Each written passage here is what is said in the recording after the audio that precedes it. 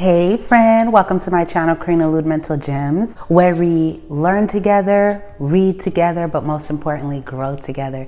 Today I'm super excited because it is a book club day, but this will change your life. This will change your life. The game of life and how to play it was ahead of its time, and it's going to check you. Okay, you cannot read this and not get something from it to make you successful. Okay, I have all my key points here and I will be reading them because I was just taking notes as I was reading. And I also would like to tell you guys, if you cannot purchase the book, they do have the audiobook here on YouTube. It's about 2 hours long because it is a very small book. Okay, it's about 2 hours long. You can just play it. So one of the first lessons, I'm going to jump right in, that I learned from this book is that the subconscious mind has no sense of humor. That was the first thing that stuck to me when I was like, we often joke ourselves into misery. What does that mean, Karine? What does that mean? The focus of the book was just in the power of our conversation. There's another quote that she says, a person knowing the power of the word becomes very careful of his conversations,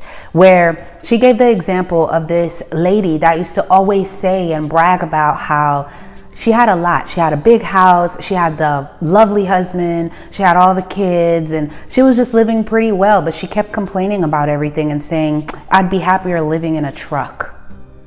And she was joking in her mind, just saying that every time someone would compliment her life. And wouldn't you know it, years down the line, this lady lost everything and was literally living in a truck. She gave many more examples of these same situations with people. This has even happened to me in this year. I've learned this lesson from God. There was something that I kept making jokes about to my friends. Like, you know, when you're trying to be humble, somebody's saying something, you make little jokes that are self-demeaning to yourself, and you don't realize the power of those jokes, that your brain don't see it as a joke. Even if you're trying to lose weight, on my weight loss journey, I've been saying a whole bunch of things to myself because I was an athlete. I used to be with the muscles to the point where people used to even call me man, because I literally had like bigger arms than Serena. Okay. I was in there. And then to see myself slowly start to lose that, because, you know, you're working more, you're indoors, you're all that, I'm trying to get it back. There's little jokes I would say to myself in quiet and even out loud, and to others when we talk. And I start to see that these jokes start to really manifest in my life. And I'm like, whoa, you know, this is powerful. And the Bible even says that. Do not waste your time in idle talk. God even says he hates a person who talks too much. Many words bring on, what does the Bible say? Many words bring on corruption. It brings on confusion. Talking too much. And sometimes in talking, we make these self-deprecating jokes that attract all of these things into our lives. So I love that she said this, that the subconscious doesn't have a sense of humor. It don't know if you're joking or not. There's certain jokes you shouldn't even say to your kids. There's certain insults, even in anger, you shouldn't say to your kids. It's like you're whooping them. Oh, you just like your daddy, or you're going to be this, you're going to be a little thief. Look, you're going to end up in jail. You're speaking that energy onto your child. And God says life and death is in the tongue. Second quote is, substitute fear with faith. I love when she talks about fear. Fear cripples. We attract what we fear. So fear nothing. Okay, let me tell you something, a story of mine. In my old house, when I was in elementary school, our old pink house, we had this pink house. It was a tiny house. We had a huge backyard. The backyard was bigger than the house. Okay, and it was a lot of trees. We had grapefruit tree. We had lime trees. We had strawberries that were growing. We had berries, green peas. We had a whole bunch of stuff in the backyard. So that attracts all animals also. So I used to have this fear. Though I love animals, I physically don't want to touch a snake, you know. So I had a crippling fear of snakes, even though I've never seen one up close before. But every time I'd go out in the backyard to play, I would think of snakes. I would tell my sister, there's possibly we could touch it. One day I go to pick up a stick. It was a big stick, and I was going to act like I was Moses. And guess what? The stick starts to wrap around my hands, and I realized it was a giant snake. And guess what I did? I flung it so fast, just the reflexes. It flew off my hands, and I ran inside, and I was like, oh my goodness. And my dad told me this. And you know, as you get older, you start to see what your parents were telling you were always true and how wise they are. My dad's one of the wisest men I know. And even as a little girl, he told me this. You are the reason why you held that snake. Because I was just telling everybody the story. Everybody was shocked. It was like, you kept thinking about, all you did was talk about snakes every time. You attracted that to you. What you feared came to you. And oftentimes, even this year, something I feared, something I've always feared, even getting on YouTube, that would happen to me, happened to me. It happened to me. And it's crazy that you constantly keep thinking about what's bad. You're thinking about accidents. You're thinking about your house getting robbed. You're thinking about your kids falling sick. You're thinking about this, X, Y, Z. Constantly, the fear and anxiety cripples you. And then you start to see they start to happen. Because that's what you focus on. Shift your focus instead and start thinking on the positive. Now, when I think of animals, I don't think of them in fear. God created them. Even if I were to meet an animal, nothing would happen to me in the name of Jesus. I know that. He created them. He shut the lion's mouth in Daniel, right? In the lion's den, he shut their mouth. What do I have to be afraid of? A snake that God created, you know? Instead, you remove that and you actively, now I'm always at a zoo. I'm always at a national park. I'm always around animals and wildlife.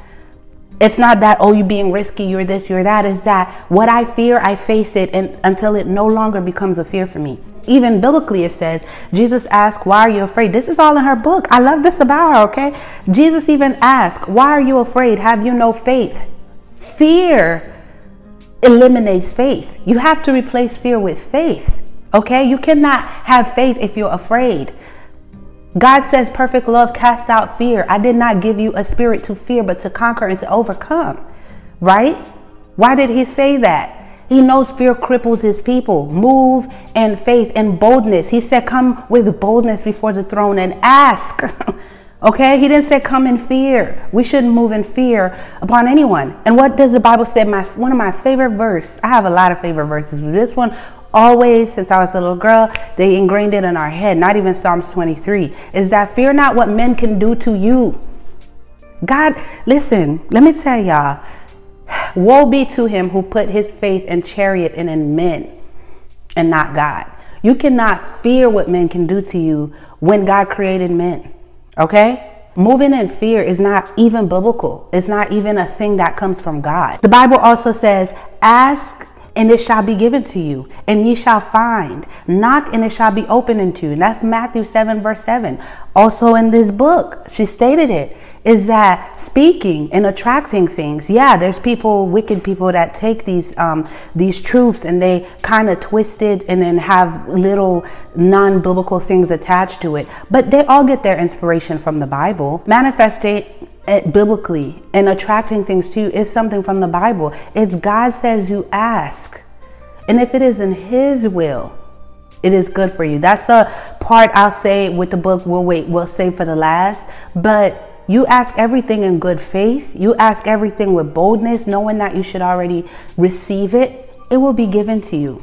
It is men's only enemy, fear. Fear of lack, fear of failure, fear of sickness, fear of loss, and feeling of insecurity on some plane. Those are our weaknesses. We stay so focused on them. Fear creates illness. It gives you anxiety. What do you think anxiety is? It's fears. All your fears in one. Overthinking. I was on anxiety medications, y'all. I was struggling with anxiety for so long. It showed on my face. I was afraid of everything. Every time you get in a car, you're just traumatized. It's part of how your upbringing. Sometimes when, we left Haiti and we came to America and you're in the hood, it's traumatizing. You think every day I used to have nightmares of someone shooting me in the head or accident here or this, that, like all these terrible things. And it used to cripple me.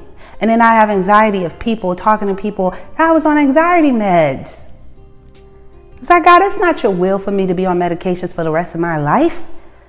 And I had to tackle that. And I realized anxiety is nothing but fear of everything, of not knowing what tomorrow will bring, feeling fear of failure.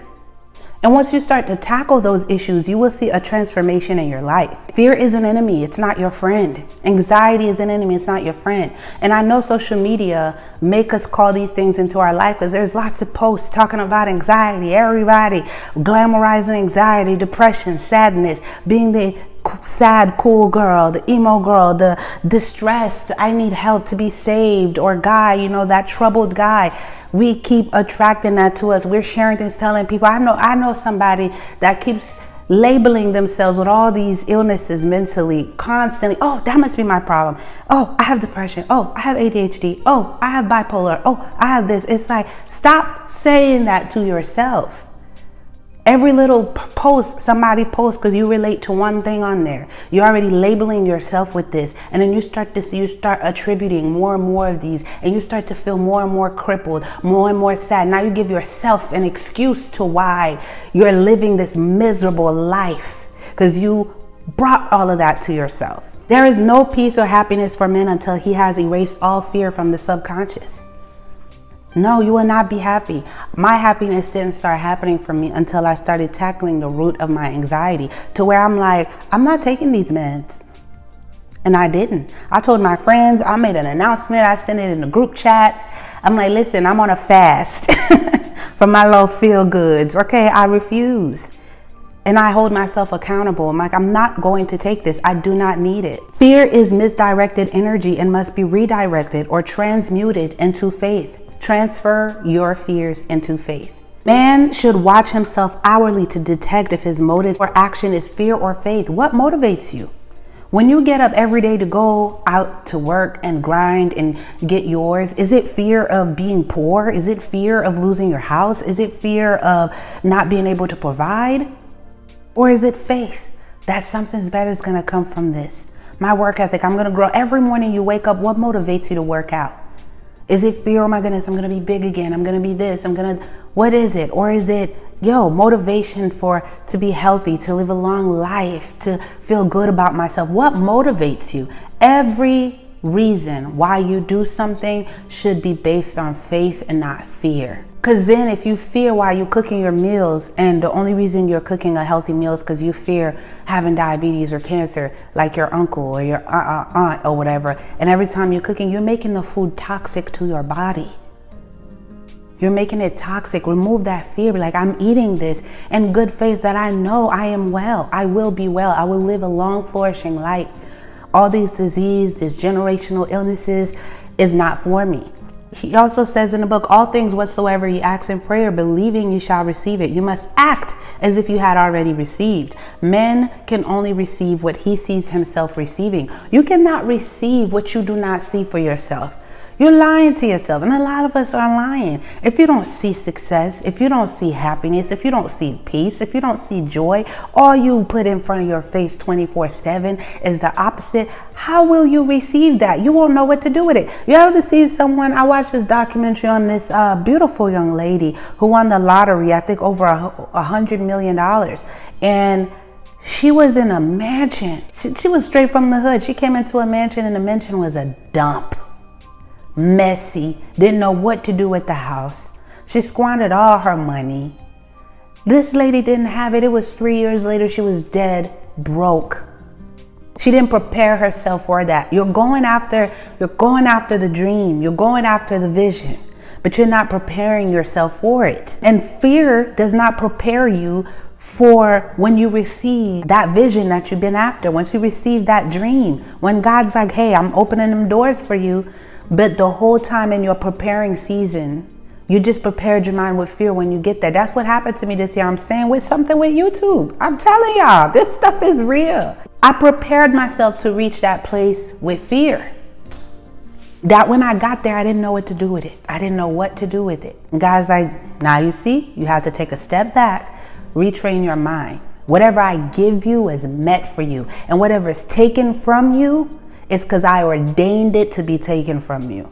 No matter what happens, you will not move in fear. No matter what happens, who comes after you, what is done to you.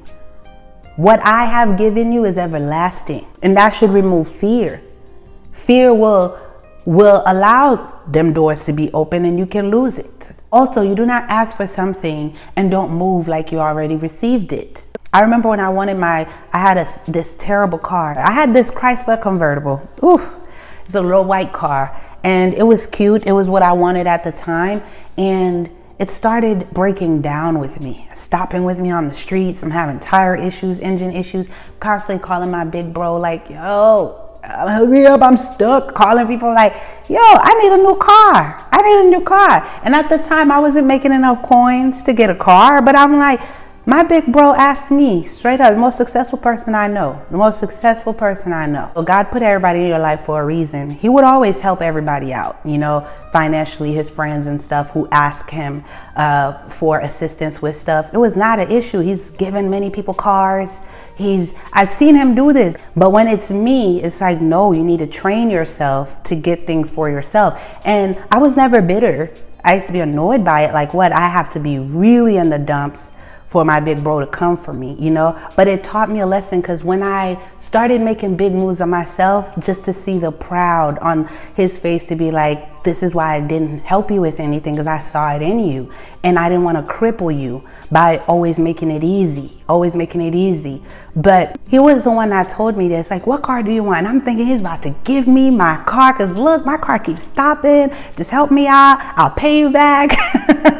I was like, I want a Mercedes CLA 250. That's what I want. Which is a tiny little girly Mercedes. And I was like, that's my dream car. That's what I want. He was like, okay, start saving. Get that credit right.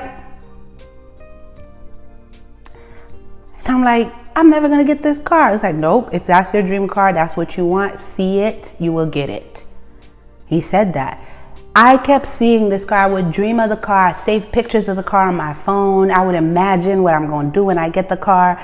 And my mind forced me to do everything to get it positive. Meaning I woke up every day like, how am I going to get this car? I started working. That's when I found my first little corporate job I told you guys about. I was just in college. Guess what, guys? Opportunities started coming to me to work for it. And the year was not over and I got my car. I was so proud.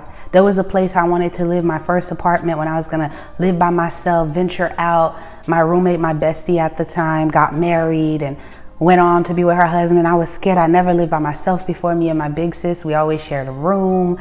You know, I was no longer in my parents' home. What am I going to do? I found this apartment. I said, it's my first time living by myself. I value security. So I want to be in the best apartment. I don't want to be in any apartment where I don't feel secure, I don't feel safe, anybody could come in. I drove and was going to those type of apartments even though the funds wasn't there yet. Because in a Haitian household, they really do believe, and you got to forge that way for yourself at a certain age. Yeah, they'll hold your hands. Like, I still could probably ask my dad for money, he'll give it, but it's something in you that you grow up with. Soon as you're like a certain age, you're like, I need to get out there. It's my time to start helping my parents out, my younger siblings, my little cousins, you know. It's that age, you know. I just said, I saw the apartment. I told my bestie, that's the apartment I want. It's like, girl, do you see the monthly? I said, that's what I want. Everything. I started acting like I already had that apartment. I started planning the furniture that I was gonna put in that apartment. The bed, the type of bed that I would want, the type of curtains, the type of dishes. I was saving dishes on Amazon. I got that apartment. And I stopped and I said, wow, I said I would get it. Glory be to God. But it's the lessons I've learned from a very young age. Anything you want, guys, you can get. You have to already act like you got it, move like you got it, believe that you got it, and work. You notice in the story, even in the book, she never said the people sat down and it just came to them. They did what they had to do. God says multiple times in the Bible, he doesn't bless lazy hands.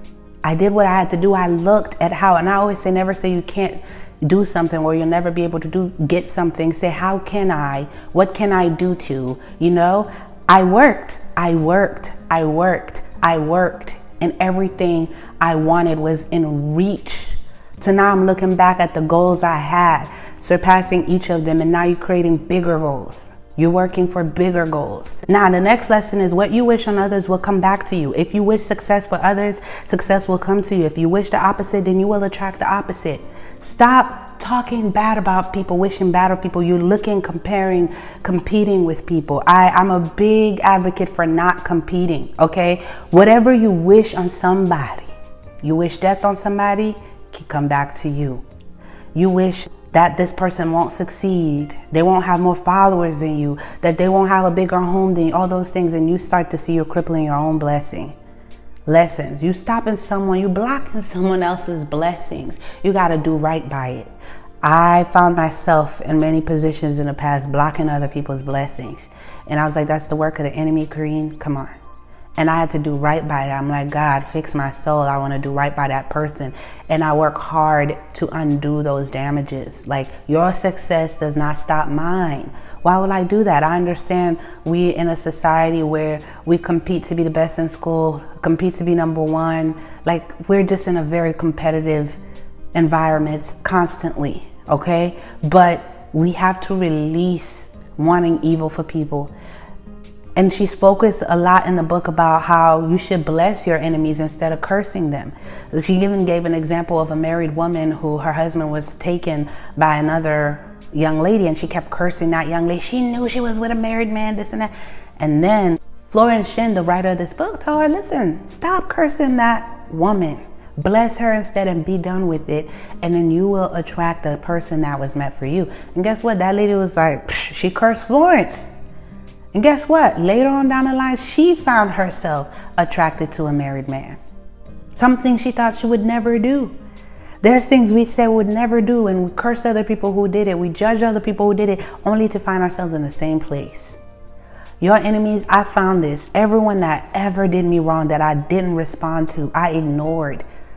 I just let it be, and I'm blessed. Like, Lord, they don't know. They don't know what they're doing. They don't know what they're doing. Just protect me. Guide me through this and let it be. I've been better for it. I grow more. I elevate more. You let it be. Do not ever curse anybody, but speak positivity unto people. Stop being a roadblock for people. Stop being a hater. Stop being envious. Stop being jealous. Look at that young lady that her friends took her life in Mexico, beat her to death. What do you think? What good can come to those people? And then also the next quote is, unforgiveness causes illness. Replace bitterness with love. She spoke about how a lot of sicknesses do come from just anger, blood pressure, aneurysms, fear, also anxiety and fear, anger, bitterness. All those things fester and create illnesses in your body.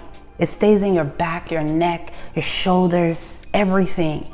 But laughter and a smile brings joy to the body. Good thoughts for other people brings health to the bones. Next quote is, but I say unto you, love your enemies, bless them that curse you, do good to them that hate you, and pray for them which spitefully use you and persecute you. That will be difficult. Pray on it, pray on it, pray on it. I promise you right now, think of a person you really don't like right now. Somebody you really can't do without. Think about that person and in your heart say, I forgive you. I forgive myself for disliking you. And I pray health over you, goodness over you, success over you, because you do not know anything you're doing. And if you're just envious of them for no reason, you ask God, fix my soul. Remove this from me. Put love in me for this person. Make it easy for me to get along with people. I promise you, practice this and see how your life change. You can come back to this video. Come back and see how things change for you.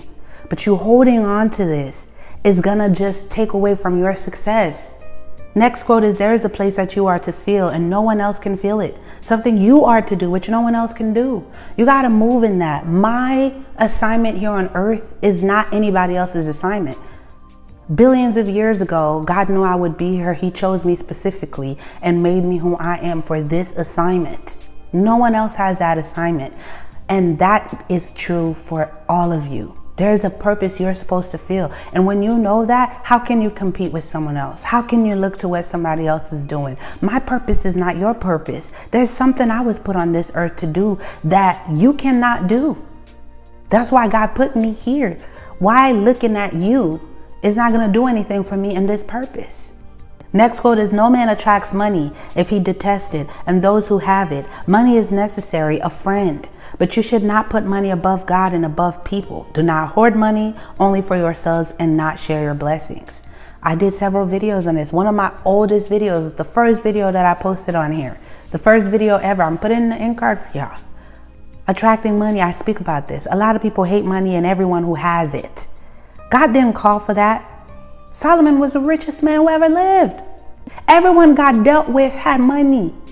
All his leaders, David, Solomon, Saul, Abraham, Jacob, thought they were poor. Joseph. Why do you hate it? It's a friend. You're not supposed to put it above God, above people. You're supposed to use it to help people. God talks about the church. Bring food into my storehouses, money to help the widows, the fatherless, the motherless, the homeless. There's a work you're supposed to do with that money too, instead of hoarding it to buy purses and shoes and flaunt and you know, all these lavish things that you're doing. Yes, you can do those things too, because God calls for you to live a fulfilled life also. But help out your peoples, man. Help out your peoples. Help out other people. Ask God sometimes. Like, one other thing that I got from my big bro, even going to a Haitian restaurant once, we saw a young lady whose head was not all there. You know, she was known for that in the community. People make fun of her and everything. He went to that restaurant because she was in there trying to get food. He told the lady, every time she comes in here for food, give it to her. I will pay you when I come and get my food. Just keep a tab. And he has done that. You don't do it for rewards for people, but I've watched how his life has multiplied, his family's life, his wife, his children, the blessings that come to them, the favor that comes to them, just from things like that. And I learned from stuff like that. Like, it shouldn't take nothing out of you. Your elderly parents, when the last time you always went to your parents' house to take every food out their fridge once you move out, right? Toilet paper, all that. When's the last time you made a little money? You go in a Cabo, you go in there. Did you send your parents a little something just to say thank you? Let me come stock up your fridge today, even if you got it. You know what I mean? Just to say thank you. Now, the next one is, if you do not run your subconscious mind yourself, someone else will run it for you. And this goes on to say horoscopes and psychics attract horrible karma.